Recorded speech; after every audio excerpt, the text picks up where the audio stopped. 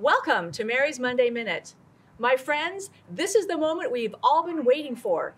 Last Thursday, we launched the Panther Shoug Shack, our mobile learning lab, which is a food truck. This is a student-led project that we have been working on for the last couple years, and we are so excited to have this opportunity for our students, for our community.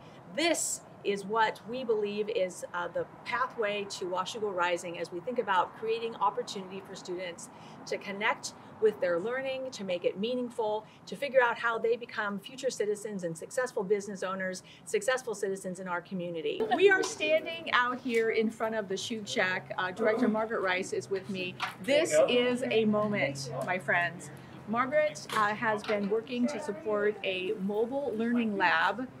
That's right, mobile learning lab that is a mobile restaurant. I think that it's a great investment because it gives students a way to not only experience what it's like to work at a food truck, but also as like a future career, as you were saying earlier. We're really excited about giving them the opportunity to learn about the business, do that in a hands-on way, and then be able to learn customer service and all the things that go along with, being in the workforce. And what a wonderful opportunity to have a mobile learning lab where learning is real, it's authentic, and we are preparing our students to be those successful neighbors, those successful citizens, those successful business owners in our community.